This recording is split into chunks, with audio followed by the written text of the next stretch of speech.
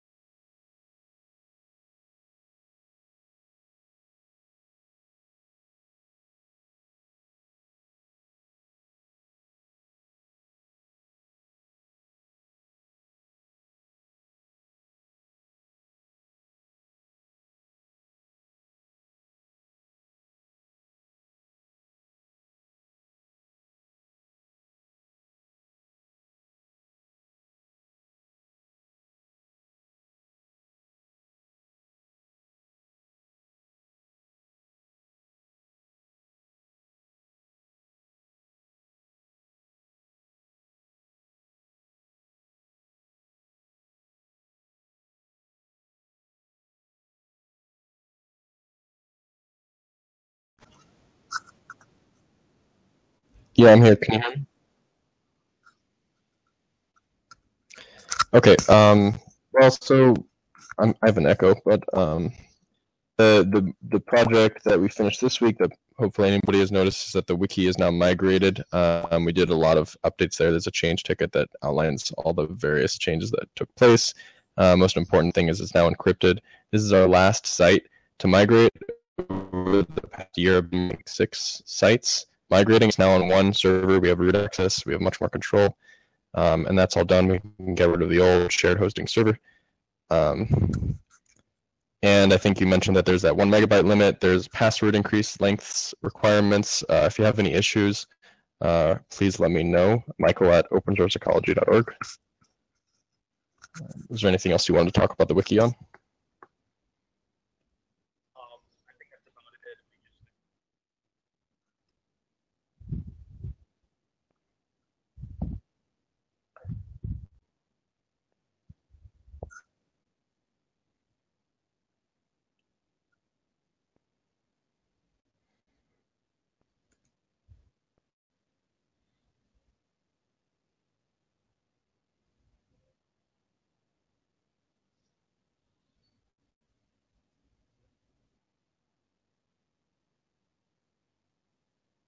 Yeah, sure. So we have been pretty tied to Google platform for documents as well as Hangouts.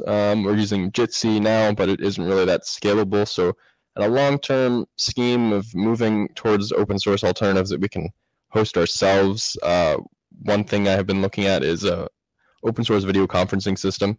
This also solves issues that we run into with Jitsi, which uses WebRTC, which is a relatively new technology that was built for real-time communication, such as video and microphone, by Google, actually, and it's what Hangouts uses, and it's what also Jitsi uses. But you have some scalability issues with a person-to-person WebRTC session where you have, once you reach like 7 people, you have a connection going from every person's machine to every other person's machine. So it doesn't scale very well. It's better to have kind of like a centralized server that can take everything and then selectively send out.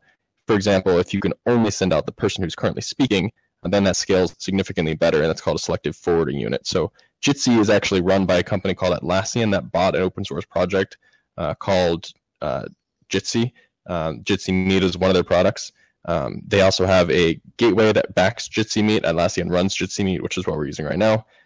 But we can run that ourselves. I've looked into it. It's non-trivial. It uses Node, which doesn't play well with our current platform. Another alternative is made by an Italian company called Micho. Looks like Meet Eco. They have a product called Janus Gateway, which we registered for an AWS account recently, and I've got that running live, actual proof of concept on a free EC2 instance that we have in AWS. I'm still fine-tuning it, trying to figure out the eventual goal is that we would be able to scale to having like 12 people producing content and 100 people consuming content. So you have like multiple workshops during an extreme build. You have multiple people at the same time alternating and publishing content, and you have a lot of viewers. Those viewers don't necessarily need to publish the content. It all comes from a central server. You have that selective forwarding, so it scales significantly better.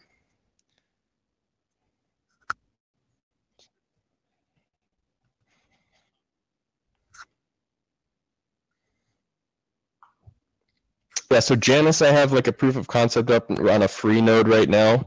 I don't think it'd be great to throw on our server with the issues that could present for our websites, which are pretty high availability critical. So I'm probably going to get because WebRTC is built post Snowden and has a lot of encryption requirements. You have to run on HTTPS. So for proof of concept, I have to mint a new private certificate. For testing, I didn't do that yet. Put that on the server, and then we can try in a future meeting to use it. It may require some development to get it to do exactly what we want it to do for our needs. But I think the next test would be this meeting to try it. But I need to do a little bit of groundwork to make it ready for us to use there.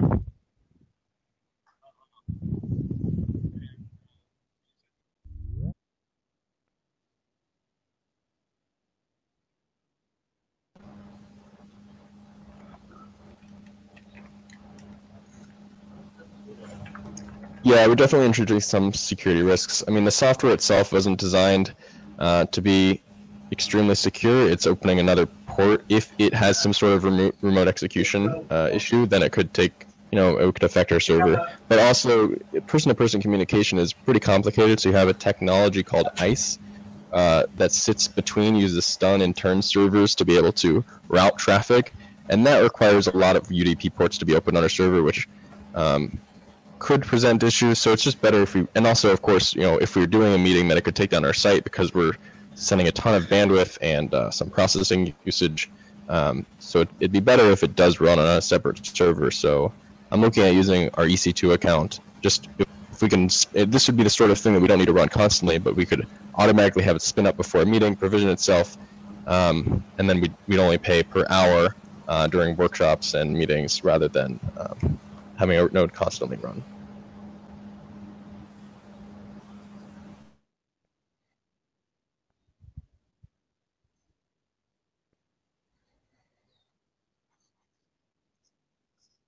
Yeah, so it's up right now. I just have to get the certificate minted. So maybe a couple of weeks. It depends on the other priorities. I've been mostly focusing with the wiki, and also one thing I've been doing now that I'm here is working with a 3D printer. So it's been kind of shelved, but it would probably take a couple of days to make it ready, I think, for us to use. A couple of days of my time.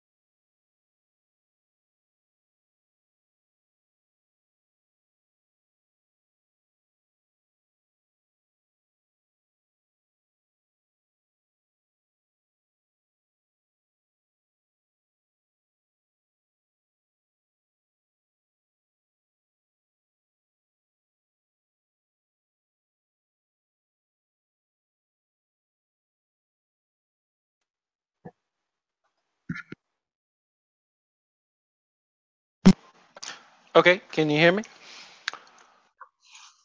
All right. Let's see. I found a few issues in the Power Cube I'm trying to correct. Let's see. I was going back through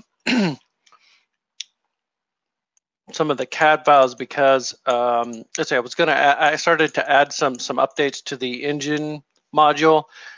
Just simple stuff. I started with the pull cord, and I actually uploaded that. But then I realized from comparing the photos and looking back at logs recently that engine module is from 1708, and the rough model, I think Josh drew it back in August of last year, and it was roughed up before there were photos with measurements of the engine. So it was really close on some of those dimensions when I had looked at it before. So I thought that it was okay, but upon further looking at more details where I was going to put the oil fill points, drains, there's an oil fill and drain on either side, that kind of thing. It needs to be extended. The mount is a little wide, and obviously all the bolt holes and everything need to be pretty accurate since we're going to try to CNC cut all this stuff. So I think those pretty close. I think the measurements and stuff from the photos, I think I can see where I can get all that information off there to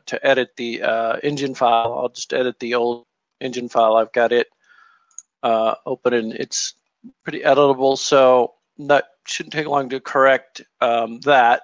Most of it is probably fine, but I think that the frame is actually the depth will have to be a few inches longer, because the engine, it does need to be a bit deeper from front to back. So it may add a few inches to the frame yet, but little more than I thought. But there's some space in there already. But then I'm gonna have to start propagating some of these updates to the other frame for the smaller cube. But let's see. Oh, then there's a cap on top, different, not the fuel cap, but I think it's an air breather cap on top of that engine that's taller too, which I had noted before, and that hadn't been updated either. So I'll just make the frame notches, top and bottom, symmetrical, and that should enable the engine to be taken in and out either side. I did get, let's see, some plumbing fittings done, I guess this week too, extra, the SAE. Yeah, I had emailed you about the change. It sounded like you changed the pump at some point on 1710 to the 0.61 cubic inch model. And I think that sounds like it's close enough. Whatever model is on Surplus Center, that site they're being probably ordered from, listings there. I think I found one, as I said, that matches that, and the overall size should be pretty close. So just trying to get the fittings right, and I think it's SE 10 and 12, which 12 on SE-12 is 3/4 anyway. So those should be pretty close, and I've got files that are up for that. I also did some work looking more at FreeCAD and the OSE pipe workbench, and I didn't get too much with Flamingo, but I looked at some of that. I know you were talking about FreeCAD earlier in general on 0.16, the legacy version, which I'm still using just to edit stuff. But the OSE pipe workbench is some of the issues there that we see glitches sometimes with some of the parts, I think, are related to the new part workbench. It's more compatible with for 0.17. Which for some software issues and stuff that kind of makes more sense. Maybe Marcin might have to technically tell me more about that. Maybe I'm wrong about certain compatibility issues there, but that seemed to be what the part system is. Because my understanding is, even though we've got a lot of kind of legacy stuff with they're calling 0.16 the legacy version of FreeCAD now, that part workbench should be better overall for parts design in the future, because they're kind of, it lets you do different things. It's just an improvement, and there's going to be more improvements. We might be a year behind, and the assembly to workbench, we said, is kind of buggy in a lot of ways too. You have to kind of minimize your use of that, keep the files small. So you said 1 megabyte. I'm trying to think how many files, FreeCAD files, that are on the wiki, like the master CAD files that are over 1 megabyte. Guess I need to look at that, because they'll just have to be put on, I guess GitHub or whatever. Which Josh, I think, started with.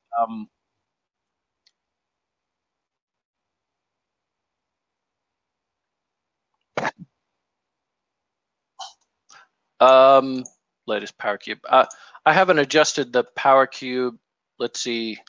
Oh, I didn't. Yeah, I didn't add the fittings that I made it to the new Power Cube. I'm going back and I'm working on the engine still, so I haven't actually updated too recently. I didn't notice that it wouldn't let me upload, I don't think.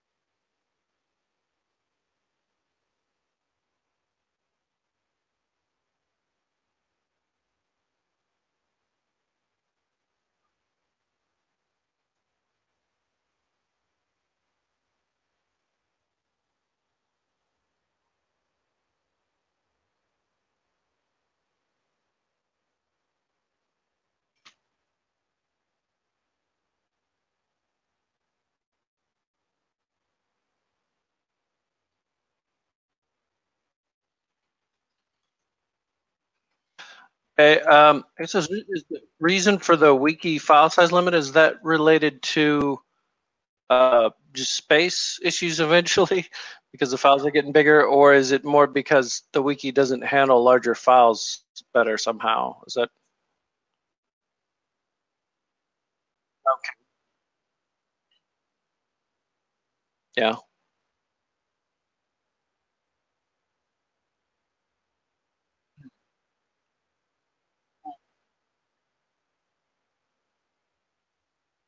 Hmm.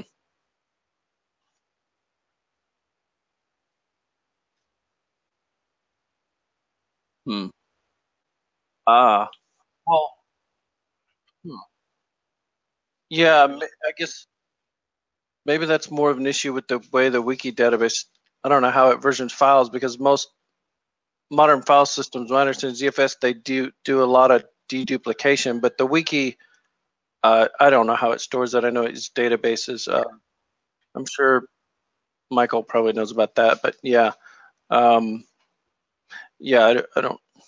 Yeah, so You want maybe me to the speak on that, file right? storage is not efficient.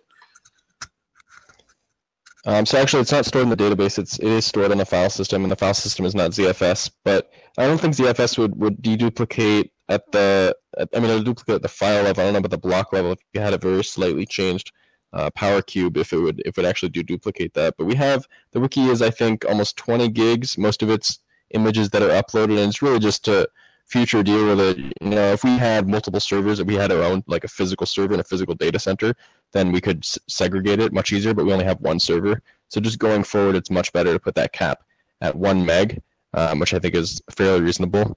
And then the rest can just go to Internet Archive. And then we just link to that from our wiki, which is a pretty durable long-term solution for large files. Yeah, that sounds good. I'm surprised.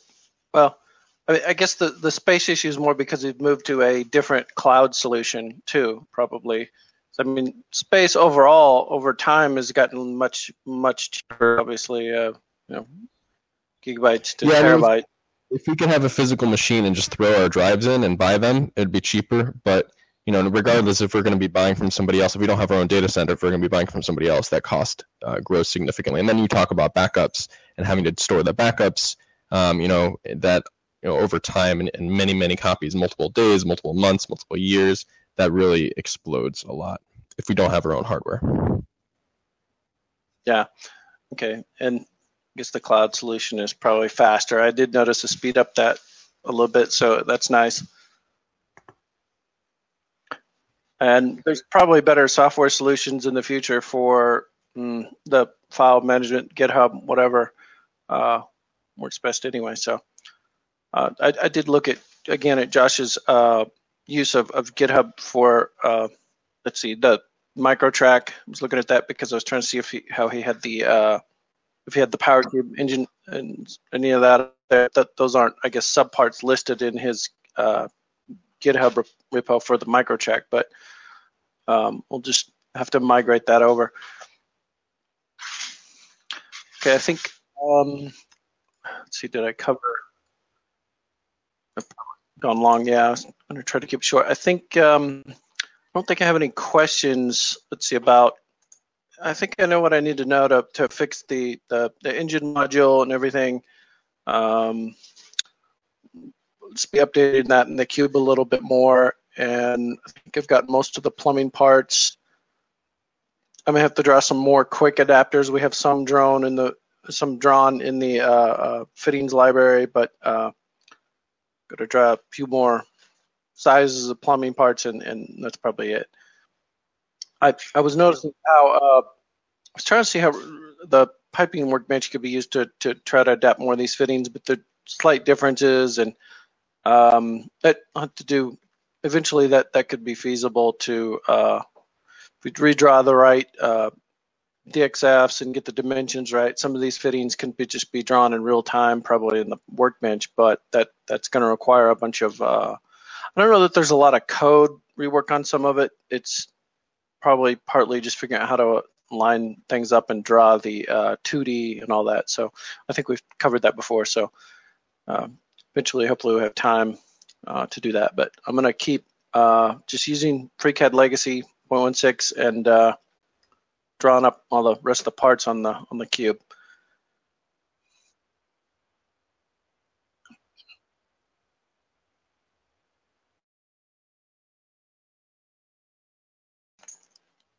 Yeah, I'm not familiar enough with the 0.17 part workbench yet. I think there's improvements there, but and I haven't tried Assembly Workbench 3. I'm sure that's great too.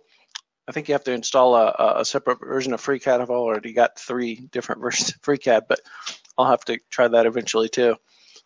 Because Assembly 2 with lots of parts, as I've said before, or lots of constraints, it tends to get buggy and things get lost in there.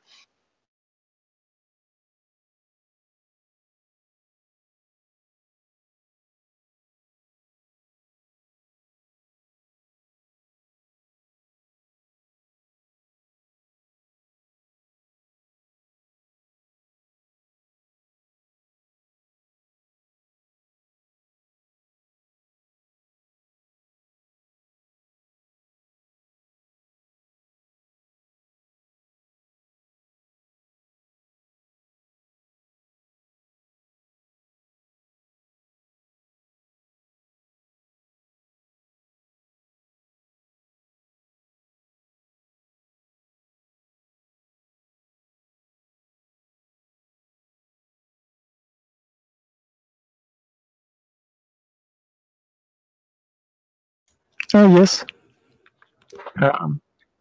Last week I met with some people from OSE Germany.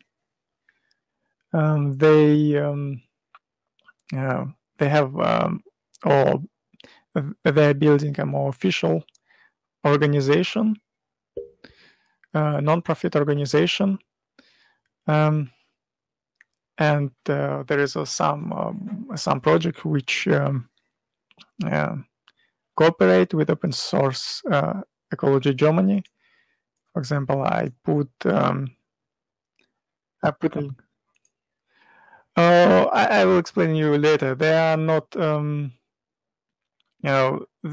are still things which are not finished, and I spoke with people from OSE Germany. It's better to wait until everything is done, and then I will publish them. Now,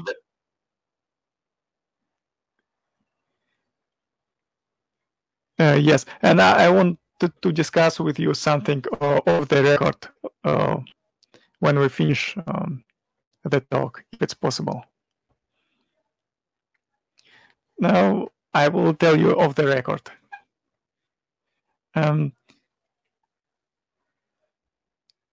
Yes. Yes.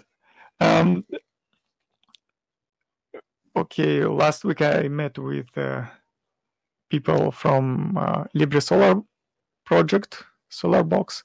They create a device which get energy from solar panels and then convert it in some particular way. They try to optimize the current and the what is the other current? I forgot the name. The voltage. And then they store the energy in batteries. And they also do. Excuse me?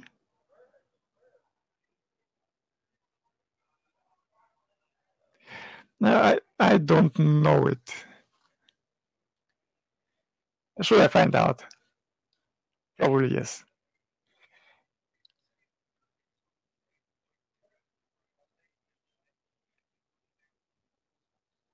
Yes, open hardware, everything there, even the case. Yeah.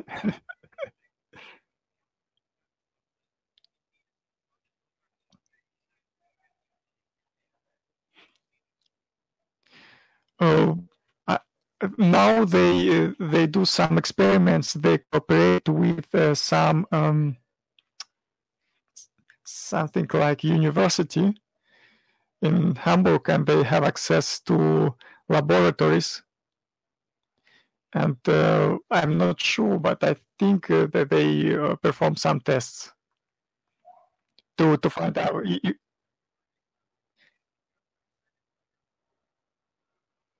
Not not now, but you have a page in front of you. You can see.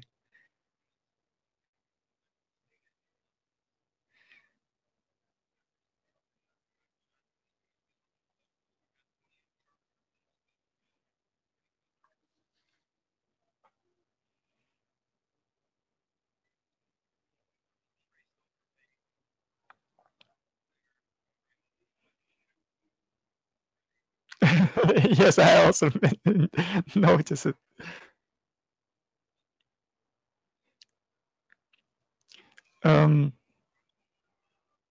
Yes, but also the case is made by Oliver, and Oliver built also one of the first prototypes. In general, the OSE people from Germany. It seems like they have a pretty large focus on energy. So possibly, or we should share their knowledge. Excuse me? Yes.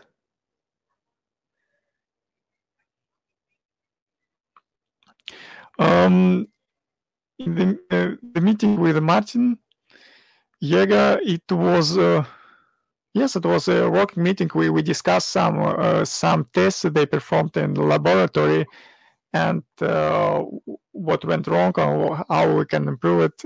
I even tried to remember the error analysis I done in university and tried to estimate errors and how they think is working. And they talk also in the day about the possible operation system for this device.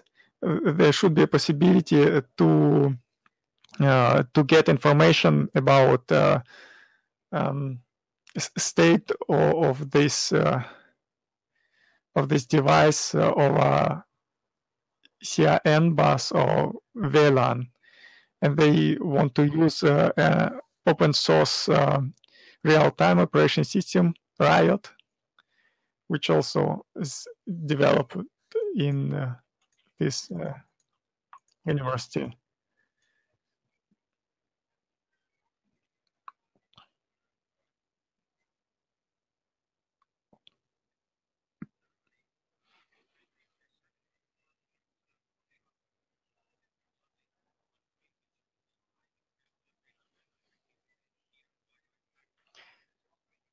Yes, they're really focused on the didactical parts, and they, as far as I understood, they also teach people how to solder these things.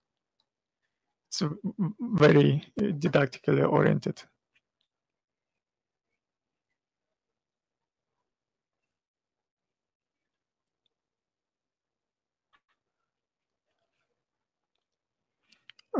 I saw many prototypes.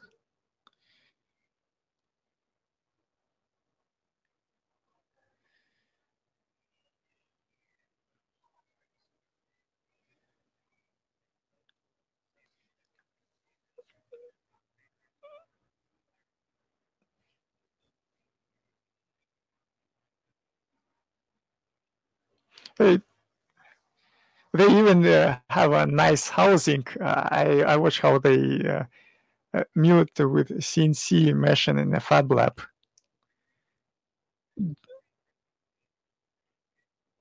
It's a plastic case which is treated by CNC machine. That it has a proper ventilation and.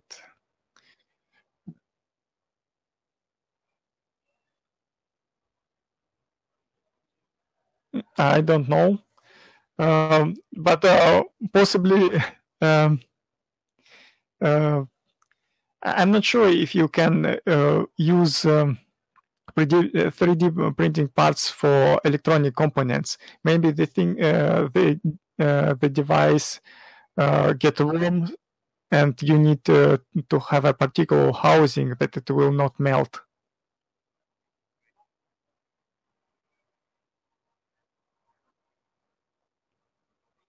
But I don't know.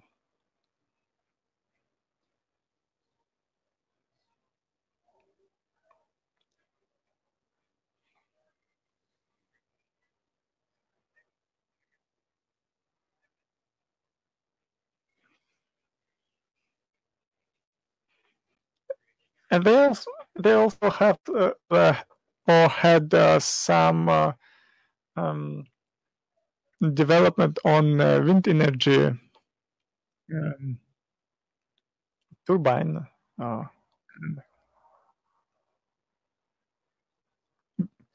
Vertical axis. Excuse me?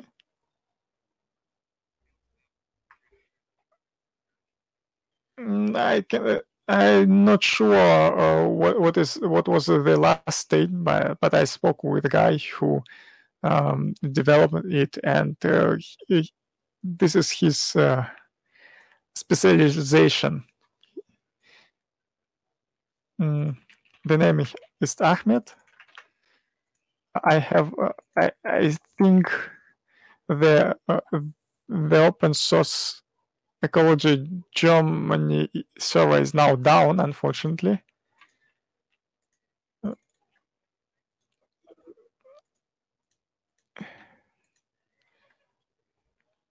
With C.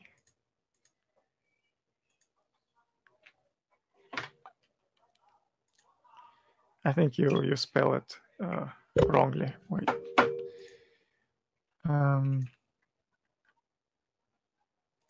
I correct you.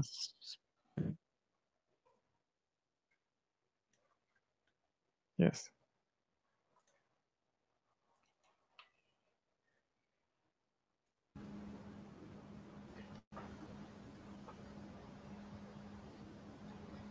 Hey.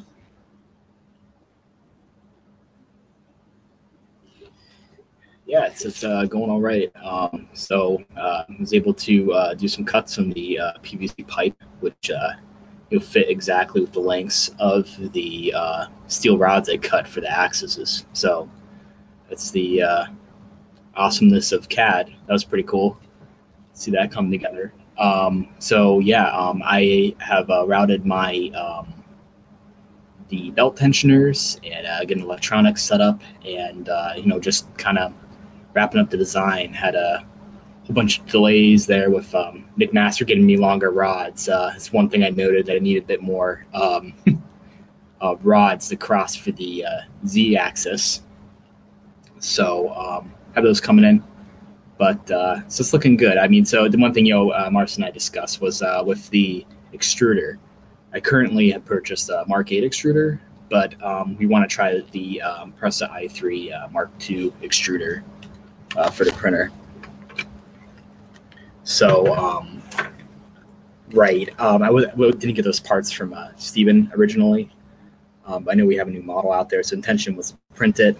We tried recently on my Mark 8, got it jammed up, soaked it in acetone, hoping to print it. If I can't, I'll either have a online company print it, or see if someone in the team can help me with a print, get that extruder out. And just get E-steps and all the rest of that kind of stuff. I know I did the calculations and the basic math for the E-steps, but that Mark 8, I've had nothing but troubles from the beginning on it, under extruding or chipping away at the filament and not extruding, or just that I've had just nothing but issues. It's GE Tech, G-Tech, and a couple other Chinese manufacturers. I had nothing but issues with that extruder, really, for keeping temperature. I haven't had time really to do a detailed analysis of it quite yet to see what's failing. But yeah, so hoping get things up and running at least initially this week. That I get some basic prints done this week or next week.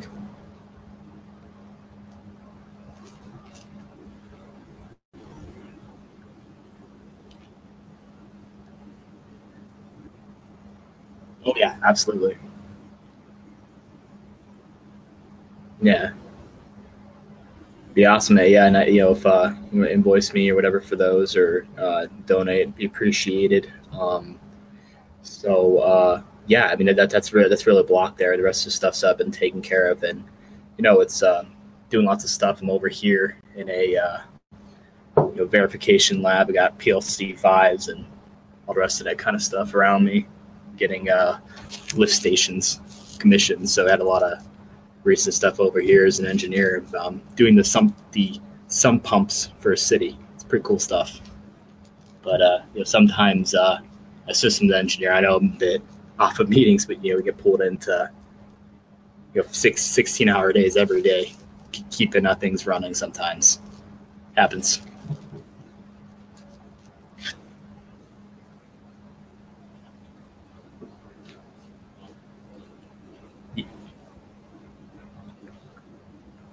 Right.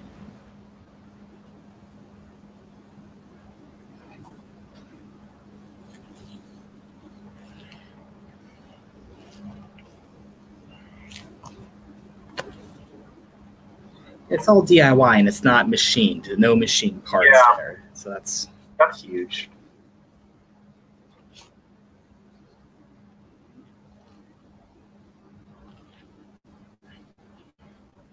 Right.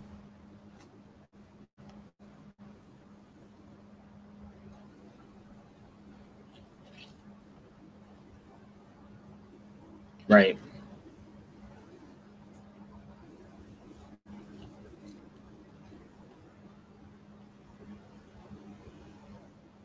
So sure.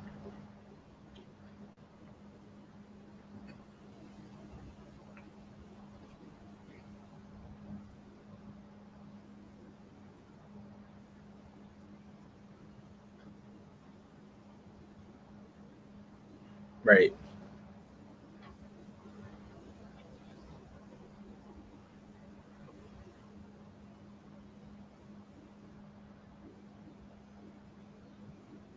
Well, yeah.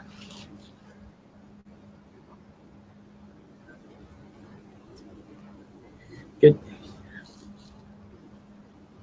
So yeah, we want to get the 3D printed parts, and we want to get the hobbed bolts again versus gears. So that I had never had anything wrong with a hobbed bolt. That's been reliable for me always. With the big extruder that broke after working for like 5 years on the Airwolf was just a hobbed bolt.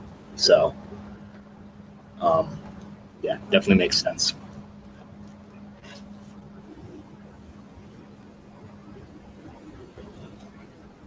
Yes, it is. Yep. Yeah. That's what that looks like. Oh man, it's gigantic. I tell you. Yeah. So see that Ryobi tool chest right back there. So yeah, it's a 12-inch bed, and I was able to. I'll have to update my sourcing document. Been keeping those up to date in my log page for this. I have that big old rubber heat bed that goes in the back. I found a $30 source for those beds. It's been that seems to be working pretty well for me. So I had just a couple questions real quick here. So number one is for the bed. Are we just attaching the silicon heater to the back of the metal plate and then putting the PVA sheet on top on the metal sheet? Oh, it does come with one, which was nice. Yeah, right. Yeah, PEI.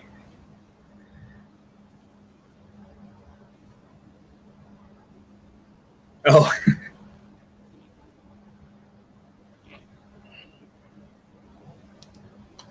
3M tape. Yeah.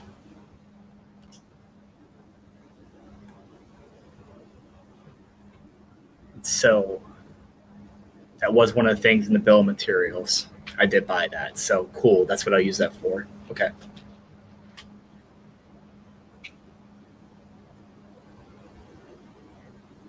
Now, is that to attach the PEI sheet to the bed? Okay. Right. Right. Cool. So I have that. So it looks like I have all the materials for that. And the one thing I also was missing as far as parts is I realized that I only have, for the actual heated bed, suspending it across, I guess I have 2 Z-axis units. You don't see the other one in that image, but there are 2 Zs in this build. I only have one of the short idlers left with what Steven printed me. So if I could have one more short idler, I figured that's what you guys use. That's what it appeared to be. So I need one short idler as well for my shopping list. Cool. So yeah, I mean, I'm set on everything else, and get this mainframe built, and I'd appreciate the help on the Mark II. Thanks, guys.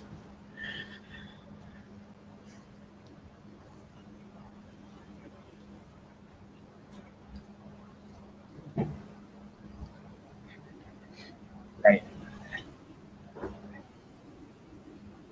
Yeah, I'd love to do those and then try out the, I'm really interested in that volcano extruder, of course. I mean, if we can get these build times short, have really good, efficient, build clusters, it's going to be awesome.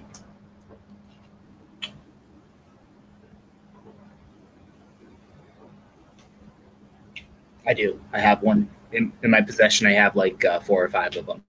They came in. They seem to be functioning correctly under test.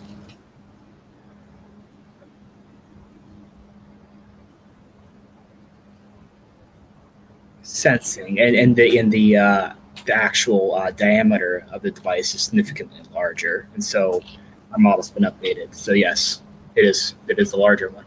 Yep.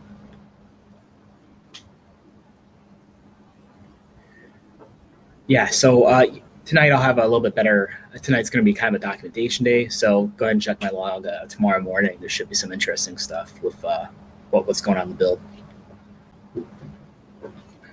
All right, guys. Gotta get back.